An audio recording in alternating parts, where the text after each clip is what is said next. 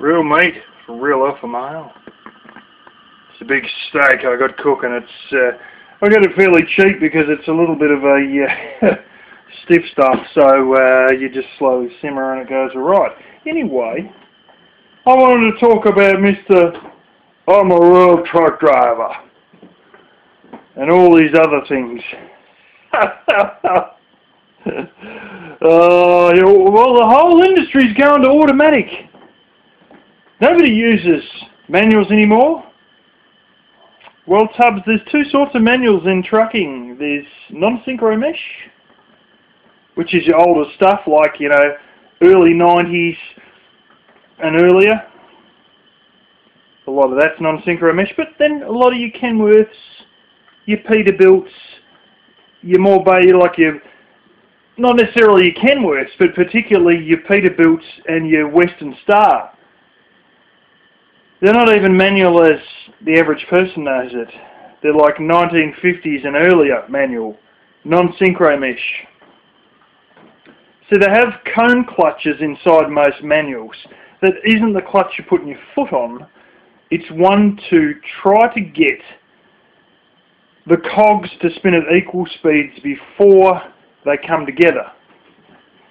And some trucks, particularly older ones, and your Western Stars and your Peterbilts, though that we have fucking almost zero Peterbilts over here, but we do have Western Stars, are non-synchro mesh. These are your 18 gear gearboxes. You are going flat to the board in 5th gear and you're only going 16 miles an hour. These are your ones with your multi-speed diff. Your 3 gears that make it 18 are your diff.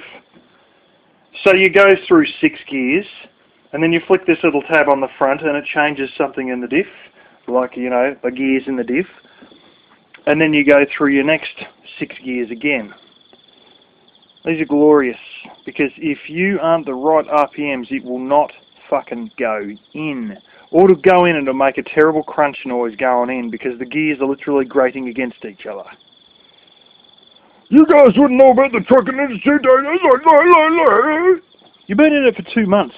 You got guys like Tony Mullins who have been in it for years. In fact, Tony Mullins actually had his own trucking company at one point. His father ran something around the lines of 110 to 120 trucks in a fleet. He was managing that fleet. Yeah, that's what his dad done. And that's how he got into trucking. And he had, at one point, I'm probably not supposed to be all telling you this, but he had like about 5 of his own employees because he had his own trucking company. And you got people like Cummins Diesel Power. And you got people like just Aaron and Boris Zoloft and I know the fucking trucking. Dude, you know sitting in a van and eating. That's what you know. You've been in it for 2 months as a fucking learner. What the fuck? Driving a fucking automatic. Oh, the whole industry's going automatic. A lot of people claim the whole industry is going to automatic, but when you need to fix these bastards, holy smoke. It's a real special. You need specialised tools for an automatic transmission of a car. Yeah, because of the way all the fucking little, you know, the fucking clutch packs are all together. What do they call them? The bands and all that bullshit. Are you fucking seen inside an automatic transmission? Dude, you needed Mr. X to teach you how to change the fucking oil in a 1989 van. Are you going to tell us about automatic transmissions? You haven't fucking seen inside one of these things. They're a fucking mess. Automatics are fucking complicated. But, see, actually the industry isn't moving to automatics per se. It's moving to automated manual transmission, AMT, which is sort of an automatic but sort of not. It's like a robotically changed fucking manual. It's got like little solenoids or fucking whatever, little pressure levers in there, like little miniature hydraulic rams that are changing the gears for you. Yeah, automated manual. Fuel efficiency of a manual, and the takeoff power of a manual without losing any power in the torque converter. But it's actually an automatic, but it's a fairly clonk one. Just asked Darren because his wife drives a smart car, and smart cars have automated manual transmissions in them. If they're a quote-unquote automatic.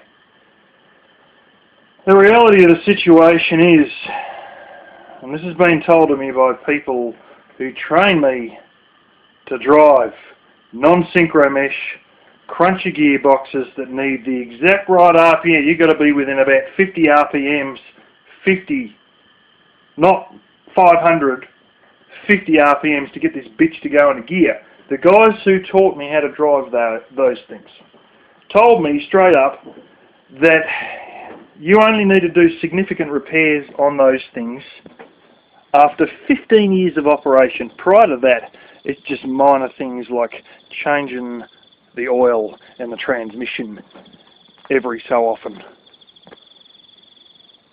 Non-synchro mesh manuals are some of the easiest to maintain transmissions, the lowest cost, the most simple do-it-yourself type transmissions. That's why some places are sticking to them, particularly places that don't give a fuck about how your knee ends up at the end of the day. And trust me, with these things, they've got a fucking heavy clutch, and you really have to put the damn clutch in like you wouldn't believe. These are the ones you got a double clutch. You go from one gear to the next, and you take it out and then back in again as you go into the next gear.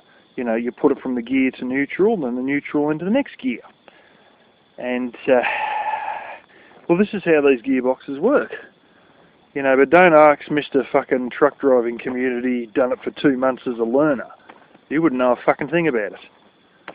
He hasn't driven a truck for 1 year, let alone multiple years. Now, I drove a truck with a 6-gear standard basic manual like you have in your cars. Thank God, because I really, it's a little bit hard on your knees with a non-synchro mesh. And I drove that for about 6 months.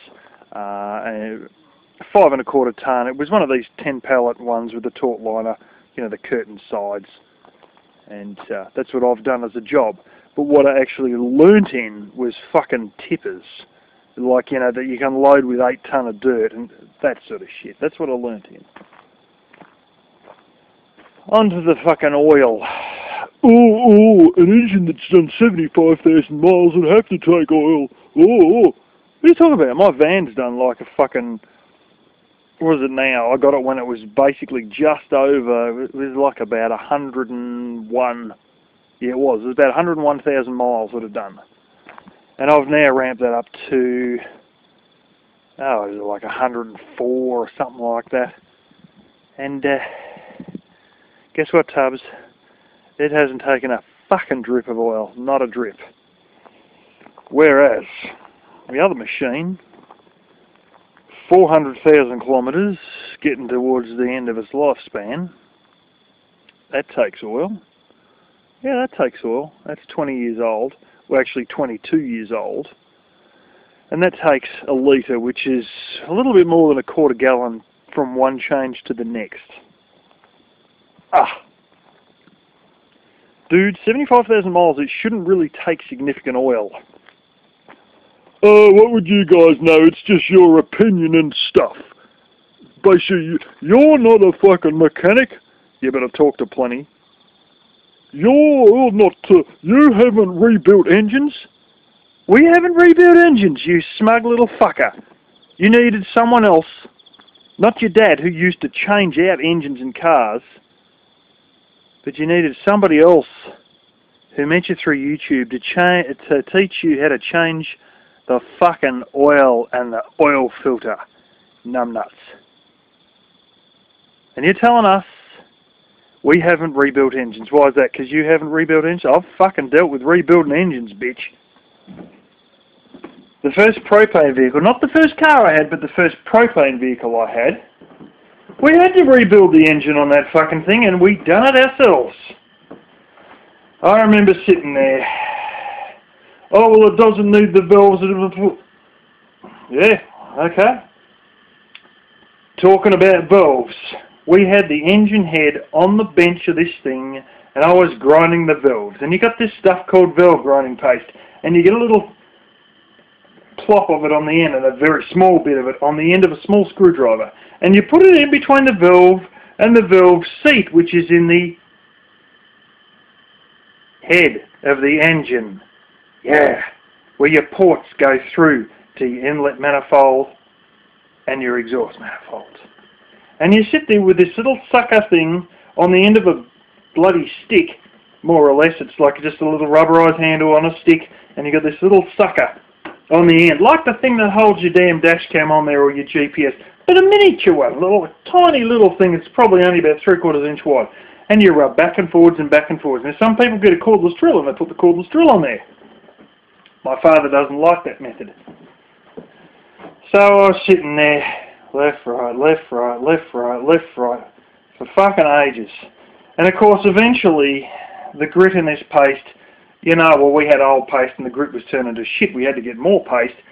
But eventually, either way, your grit wears down fairly fine. So you got to take your valve out, wipe the shit out, get your little screwdriver, put some more shit in and keep going. You guys haven't rebuilt engines. Fucking bullshit. You don't know what we've fucking done. You got no idea. Just because you can't rebuild your fucking... Just because you can't even get your fucking phone charger to plug in doesn't mean we can't rebuild an engine. I'm looking for a fork here. Here we go.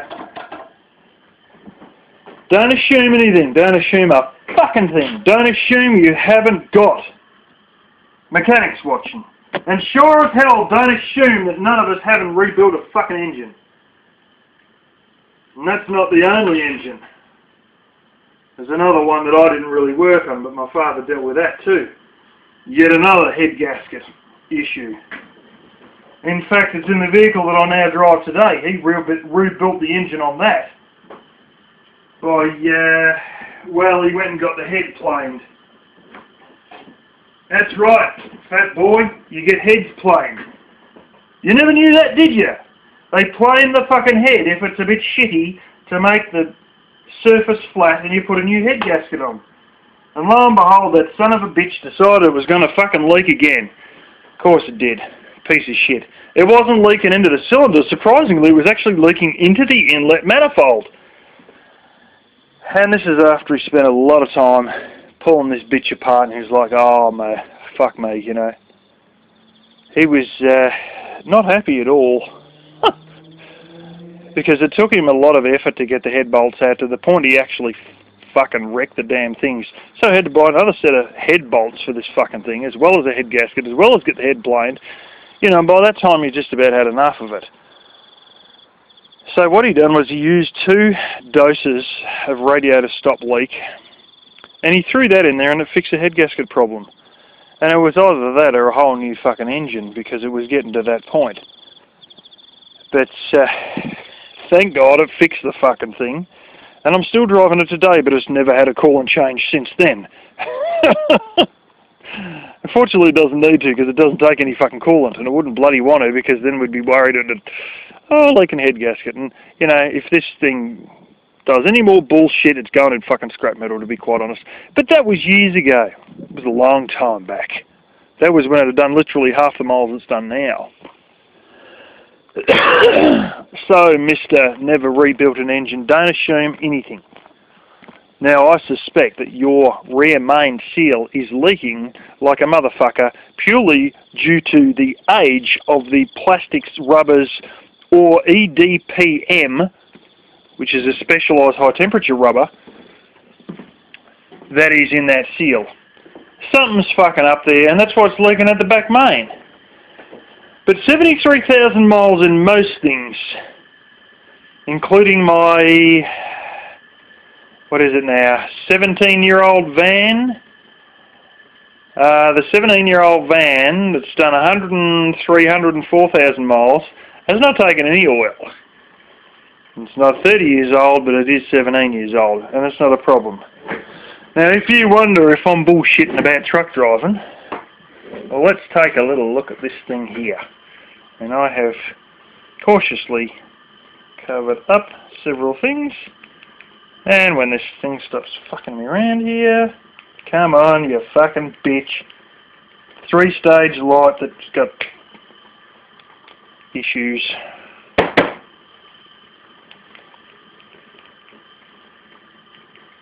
There we go. What's this here? Now who the fuck would that be? Well, I must admit, I can't drive a semi with a trailer. Car, HR, heavy rigid. And,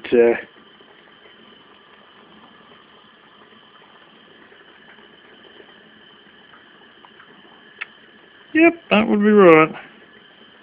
There's my name, there's my signature, and that's me. So there you go. There's my fucking truck license. There you go, Elbow. Not a learner's. That's a full license. Absolutely. So, Mr. Opinion, let me tell you something about opinions. Opinions are based on people like me who drive 50,000 kilometres a year, which is 30,000 miles a fucking year. What your van's done in total, I would do in 2.5 years. Yeah. That's right. And I've had enough cars. I'm on to car number 1, 2. Well, the van's the 5th vehicle I've got. So, there you go. And I know you've had a lot, but I drive until they fucking die in the arse. I drive until they fucking... I don't just keep upgrading because my dad's a used car dealer. I just keep driving them until they're dead. And I've recently got vehicle number 5. I do more miles in 1 year than you probably do in 5. And it's not based on opinion. It's based on getting under the hood and doing things and fixing things and servicing things. You want to know a little trick? But you still couldn't do it right even if I explained it. But I'm going to explain it anyway. A trick to tell if your rings are fucked without going berserk and needing special tools. Start the vehicle. Leave it running for a little bit. Let the engine warm up. Yeah? Go half a mile or whatever. Pull up on the side of the road. And with it sitting in idle, take the oil cap off. Now if this thing just about spits out into your hand as it's coming off, your rings are fucked. If there's absolutely no pressure that you're holding back whatsoever as you take that oil cap off, your rings are fine. Failing that, you can take the plug lead off the top of the coil or out of the middle of the distributor, same lead, if you're not running coil packs, in which case you've got to pull a lot of, well, either way, you've got to get all your plugs out. And take your plug leads off to do that. And once you got all your plugs out, you got a little tool, which is like a fucking cone-shaped thing on the end that's made out of rubber. And what comes in is probably EDPM, high-temperature rubber. And what comes out of that is a little bit of pipe. And it's got a pressure gauge on the end of it. And I think there may be a little reset button as well. And you stick that in the vehicle while you're turning over, while you're cranking it with the starter motor, and that will give you your true compression. Now, your real compression, I believe, would probably come once your engine's warmed up. Because when it's colder, it's a lot tighter compression. But if you've had a warm engine, and you can get those plugs out with the engine warm, you're going to get a more realistic compression reading, because it's not... So the pistons and all that, it's all very tight when it's cold. So you might get bullshit readings, which will be your cold engine readings, not your general driving warm engine readings. But anyway, all this shit is shown on YouTube by experts, by people who know what they're doing, by qualified mechanics, by people like Chris Fix. There's a whole heap of them. There's another guy who does V-dubs, I forget his name. He's an expert, absolute fucking expert on V-dubs. He's got a big beard. And he's probably only about my age. And there's all the shit out there. And these people will give you specific answers to questions in these videos. They have people like some questions and they make a whole 15-minute video on it in great detail with real technical shit that I didn't even know.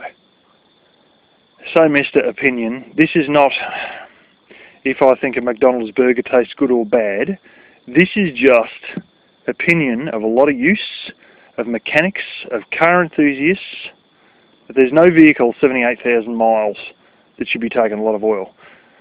But, you know, it's probably just old age that's burnt your fucking rear main seal out. But I think your other rear main seal's probably burning out at this point too. And we won't go into that. But anyway, you know, we know what we're talking about, and we know you don't. You're a guy who's so in love with Iraq and everything Iraqi that you couldn't even explain how the fuck Saddam got into power. You didn't even know. Yeah. We'll leave it at that.